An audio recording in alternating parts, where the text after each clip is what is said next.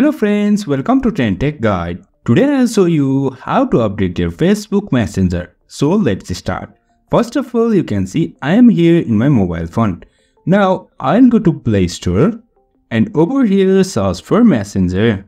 Tap on this Messenger and you can see my Messenger is installed. And you can see here is update. Tap on this update.